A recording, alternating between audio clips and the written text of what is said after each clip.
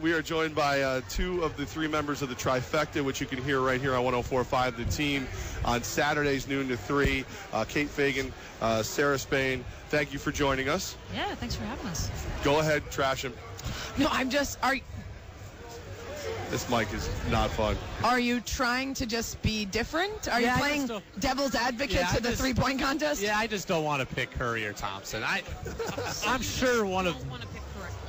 Yes, essentially. I just don't want to make my decision based on skill or talent. Is the question who's going to win?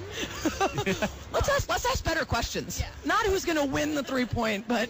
Redick, he leads the league at three-point percentage, 48%. This is great because they've instantly got Brady back on his heels. He leads the league in percentage. It's not that far-fetched. I don't want to dog Redick. I got nothing against him, but I picture him getting to the contest, looking at Curry and Thompson and just a tiny bit of piddle down his leg.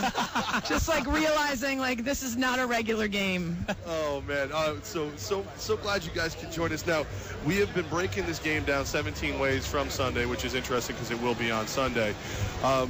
Is this going to be the last rodeo for Peyton, and can he go out on top? I do think it's going to be the last rodeo. I don't think he's going to be going out on top. I think it should be the last rodeo for sure. I mean, we've talked about this on our radio show as well. I mean, I just don't think that the Broncos, the way they beat the Patriots was because they were able to have this, like, one game plan to put pressure on Tom Brady, and that was going to be able to work. And historically, he didn't perform that well when you had pressure on him. I don't think that exists for the Carolina Panthers. There is no sort of, like, X's and O's tweak that they can do that I think is going to be able to overcome the huge disparity at the quarterback. Well, and the big difference there, too, is that the Broncos are one of the worst teams against designed QB runs, and the Panthers have some of the highest designed QB runs in the league, and a guy that will succeed whether you put that pressure on him and give him space or whether you let him sit in the pocket. So he's actually better if you force him to be a pocket QB, but the way that he's played this year, the way their offense has played, it's kind of impossible to imagine a defense, even one as good as the Broncos, slowing them down enough. And that, to me, is the difference. They will certainly slow them down. It will not be a bloodbath like it has been in the first couple playoff rounds, but when it comes down to it, will Peyton Manning on one leg with a messed up neck, shoulder, arm, everything, be able to put enough points on the board so that even if the Broncos defense can hold the Panthers to 31, 24, something manageable, how are they going to put up enough points? I think it's going to be 31-17. Wow. I think it's going to be 24 to 14. Right. I'm gonna let them kill me now. I think it's 2017 Denver. A lot of people are saying that. Yeah.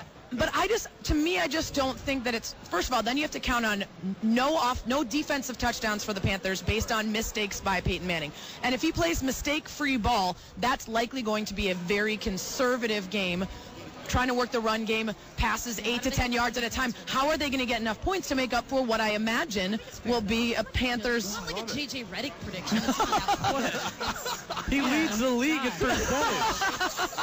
I mean, you're at least in the realm of like this could happen. Yeah, you don't sound like a total idiot. Right, the saying any given Brady Sunday. Here, honestly. Yeah. When it's 56-7, I'm going to come back to all of you on Twitter and say that you said that. No, I do think it should be his last rodeo, though, and I think on Levack's show they figured out that he actually has the worst stats of any quarterback in the Super Bowl. And the last one they went back to was my guy, Rex Grossman, in 2007, and then they were like, and also, that's the one Super Bowl that Peyton Manning's won, was when the opposing team was Rex. Sarah is that she'll always make it about Chicago sports. I've heard that. Look, my producer actually messaged me right before you guys sat down. Don't forget that Sarah's from Chicago. I mean, I won't let you forget. You guys, I turned my iPhone clock on to see how long it took for her to mention something about Chicago. It was, I think it was 4:42. Yeah. We got a Rex Grossman. I meant to bring a bottle. We were going to have a drinking game out of it every time she said Chicago. You forgot it? Listen, I was too busy laughing at Reddit. Guys, how can you talk about the Super Bowl without bringing up Rex Grossman? Such an integral part of Super Bowl history, really. That's what I said. I think when you bring up University of Florida, that's the last and only time you can bring up Grossman. All right. Right there. All right. The one spot where the Broncos appear to have the distinct advantage is their wide receivers against the Panthers secondary. Can the Broncos offensive line give Peyton enough time to throw, though, to get it to those guys? And can Peyton make the throws? Yeah. Peyton could throw it 15 yards if he gets time to. Hard enough? I think so. I picked Carolina. That's the thing, though. The speed of the Panthers secondary, he cannot throw ducks like that. And if you look at a guy like Josh Norman, who has succeeded whenever you put him up against a guy, when you try to play that game of who's better, the secondary, the Panthers, or the wide receivers, Josh Norman steps up. And he's not as good against guys in the slot, but because Peyton Manning is so limited in a certain span, and he only has so many yards to work with in theory, you can eliminate the deep threat, and then you really cut off that advantage that you're giving those wide receivers. I just look at Cortland Finnegan, and I think that sooner or later it's going to be Emmanuel Sanders on Cortland Finnegan, and that's 6 for the Broncos. It's going to be great when Finnegan steps in front of a duck, and then... I'm just going to say Chicago at the end of everything, just so I feel Yeah, right. no, and then you guys can be connected. Yeah. And then we can Sausage. hypothetical top shelf. Well, we don't catch our plane until 11. We get drunk right Perfect. Can I deviate from the Super Bowl for 1 second? Listen, go ahead. Since I got made Just don't fun go of... back to the three. I was going to say, is it to talk about J.J. Redick? Since I got made fun of for not picking Curry and Thompson, are they going to break your Bulls all-time wins record then? And will you be incredibly depressed if that happens? Because bring it to Chicago. I will be sad, admittedly. I'm one of those people who hangs on to those Bulls teams, to Jordan's records, to the team records, and I want them to remain. But I love this Warriors team. I love watching them. So if they're the ones who do it, I'll at least be like, all right, that's a cool group and it's fun to watch. I don't know. The only thing is that they have a very small sample when Steph Curry or Thompson is out or Draymond Green is out. When those guys are injured, it's a very small sample, but there are weaknesses to be exposed when those guys. So it's a matter of health. If one of those guys misses 9 or 10 games a couple weeks at a time, it's not that hard to get to 10 losses, right? You just need a couple quick. So that's the only thing is if they can stay healthy, I think they will break the record. You want to ask a question that doesn't have to do with Chicago? No, Yeah, I would be sad because the Bulls You guys beat just wanted to leave? my Sonics and that. So We can talk about the 90s Bulls if you want. How about the Louisville section? Is this just Louisville's way of getting out of the NCAA slapping on the wrist, them putting themselves on no postseason? Yeah, I mean, that's how I pretty much always feel when schools self-impose bans or self-impose any sort of penalty. Yeah, I mean, this was a story that we talked about so much, what was it, like 3 months ago or so when it first came out. Yeah, I mean, that's absolutely what's happening here. And I think the troubling part, I guess, for me is like I want to know exactly what happened so that we can figure out the culture and make sure that this is not something that continues to repeat itself. Fix the problem instead of just slap ourselves on the wrist. Because that's the point of the self-imposed bans is to say it's all taken care of. You know, weave the way. Yeah, we've got it. You guys don't need to give us any more. Yeah, you don't need to do any digging. Nothing to see here. Yeah. Nothing to see. It's And all so, fine. of course, you're like, all right, well, at least something's going to happen here. You know, there's going to be some sort of penalty because you can't always guarantee that there will be. But on the other hand, I care less about Louisville's penalty, and I care more about understanding specifically the culture. Right.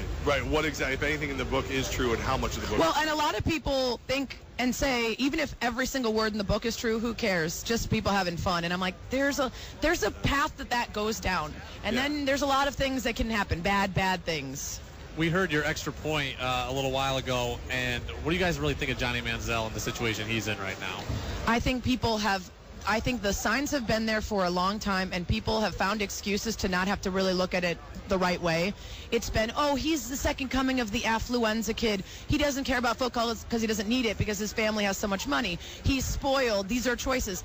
I don't feel sorry for him in that he still has some impetus in what he does. But I do have to say that I think people who don't give drug and alcohol addiction its fair due and they don't consider it a disease are really not looking at the problem correctly. I don't think someone makes this many bad decisions in such a short amount of time when they're really making decisions with their brain, right? I think that he needs serious help. I think he is a damage to himself and others, and football is the last thing that needs to be focused on.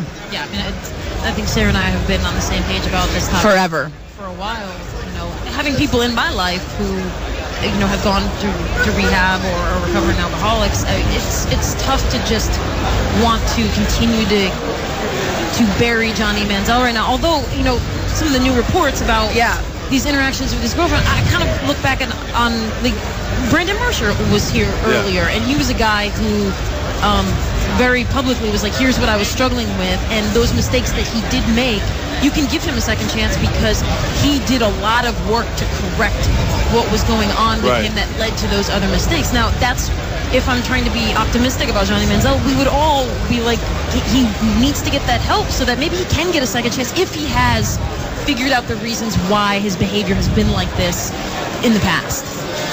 I did a little research before you guys came on. Of course, the Trifecta, you can hear it right here on 104.5 The Team, noon to 3 on Saturdays. Urban Dictionary says it's a perfect group of 3. Wow, see? That's why we picked the name. They get you. They get you. Everybody knows that when you hit it, the trifecta that is, Yep. you leave satisfied. Yep. Yeah. We have horse racing in upstate New York, and I never hit it. Yep. You've never... Brady never. I mean, anybody who picks I don't Reddick, know how they that don't. got to horse racing. Yeah. The trifecta. Trifecta. I know, but Right. where we were... Where we were. Well, we were I hope you've never hit it Yeah. with a horse or Oh, boy. horse racing. I could do this all day, but you guys have more people. Well, in that case, you have a better chance of hitting the trifecta. Well, if you can do it all day, that's usually... Well, and all night. So there you go.